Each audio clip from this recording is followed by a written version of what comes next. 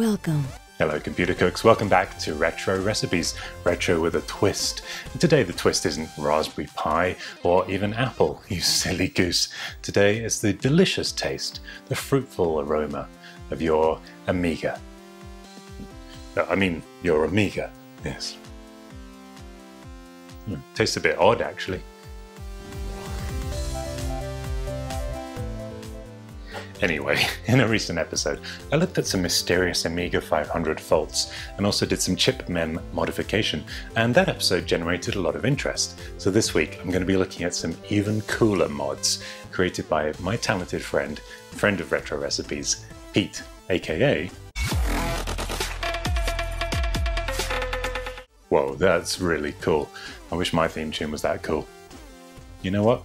Maybe it can be. Welcome to Retro Recipes.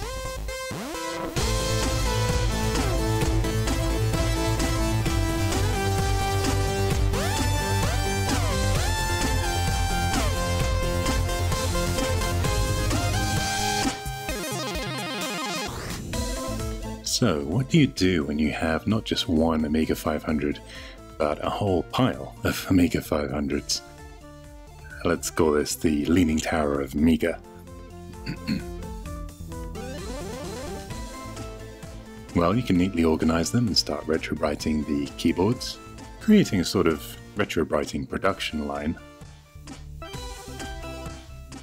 and then move on to retrowriting a stack of the cases. But I think there's a lot more we could do with this. Let's take a look. So what better to go with a pile of Amiga 500s? Well, a pile of Gotek drives, of course. In a recent video I installed a Gotek mount, which let me put the Gotek drive inside the Amiga 500 in the floppy disk slot. Well, that was pretty good, but I think it's time to go one better. Let's see if we can mount the Gotek just here under a real floppy disk drive. So let's start off by making some holes in the case. Usually I'm not a fan of doing this, but this end result, I think it's going to be worth it. We'll file down in between those holes to make a nice rectangle. And before long we can slot the Gotek drive in, and it fits neatly under the floppy disk drive. Here's how neatly.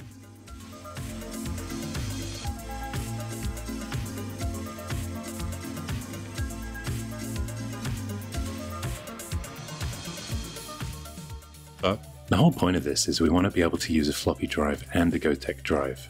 Not at the same time, but to just be able to switch between them. This is the 5V power in of the Gotek drive. So let's illustrate this. Let's assume we've got our 5V power, and we're going to attach it not to the drive, but to this switch. This is known as an SPDT switch, and that means single pole dual throw. Literally, it has one pole coming in, one wire coming in, and dual wires coming out, as we all do. Then we're going to run a wire from the switch to that 5V line of the floppy drive, and a second one to the Gotek drive. And then by flicking this switch, it diverts that 5V either to the floppy or to the Gotek. And that way the other device becomes invisible to the Amiga. No offense intended. And then you just daisy chain the drives with a double ribbon connector similar to this. So let's find a place for that switch. I think just about here should be nice.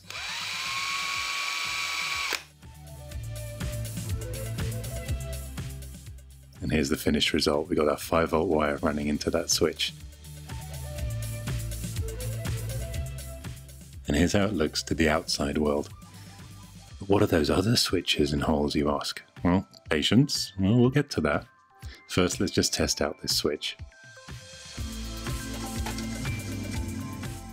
So that's our floppy drive working. We'll flick the switch, stick in a USB dongle, well, thumb drive. And yes, it loads up beautifully. Ooh. Don't worry, puppy. No cats on this channel.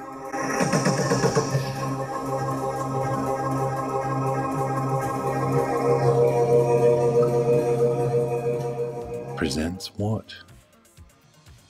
Oh, that's my own title. Well, this is an SD card adapter that my mate Pete manufactures, but he also makes other things, and in a recent unboxing I showed you these Amiga S-Video output mods.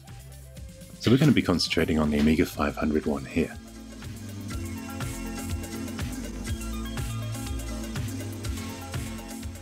You can see it gives you a composite out and an S-Video out. And you've even got a PAL NTSC jumper here. By the way, if you ever get into making these kind of PCBs and want to prototype them, I recommend PCBWay. They've been helping me with an upcoming Commodore 64 project, and as we all know, PCBWay in Geordie is PCBY I'm on. Yeah. So back to the PCB in question. As you can see here, we've got our 5-volt sync, blue, green and red through holes.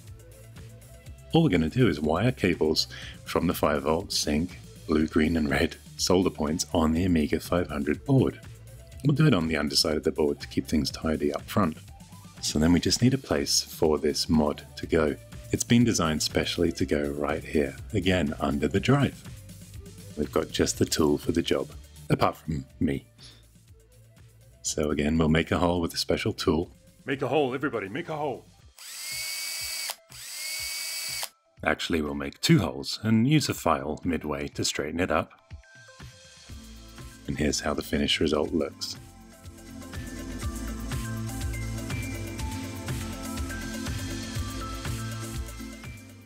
Let's test it out. Here's composite. And best of all, S-Video. It's as sharp as a crow called Sharpie McSharpface, standing on a razor's edge, sharpening his pencils. It's okay. Come back. You're not scared.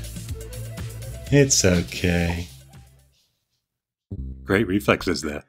Well, in an earlier video, I showed you this chip memory mod that you can do, but it's a little tricky on earlier motherboards. But these motherboards, they've got holes just waiting for extra RAM, kind of crying out to be used. Here's why you'd want to do that modification. You see, chip RAM can access the Agnus, Denise and Polar chips for video and audio directly without going through the CPU.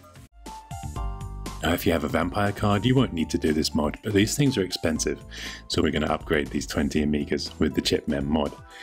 And in that recent video I showed you doing it on a revision 5A, which is a little trickier, so this should be a bit easier. So all we do is cut the trace between JP2 blobs 2 and 3 and put a solder blob between blobs 1 and 2. Oh, sorry, seem to be picking up some interference there. And then on JP7A, we cut that trace between 2 and 3, and this actually just disables the expansion port, and that will allow the mod to work. Hackification complete! But in this case, instead of Mr. and Mrs. Blobby, we're going to use a switch so that you can turn that modification on and off for maximum compatibility. Alright, we've soldered in all the memory. Let's test it out. There you go, 1 megabyte, showing as planned. Brilliant. As Jack Tramiel said, it just works. Oh, that was someone else, wasn't it? Well, with all that done, we have a bit of a problem with one of these boards. This flippin' guru meditation keeps coming up. A lot of time was spent meditating on this issue, and well, by that I mean Googling, and turns out the issue can stem from the blimmin' Fat Agnus. You see, there's 2 types of chips made in the Philippines and the USA, and the USA variant can, unfortunately, be a little slack. These pins don't protrude as far as they should, so let's just even them all up using a watch screwdriver and clean up that socket. Hey, and guess what? Those crashes went away. Bye-bye, guru. Well, it's nearly time to say bye-bye from me as well. I'm not a guru, but I think we'll just finish up some of these Amigas with some beautiful case mods.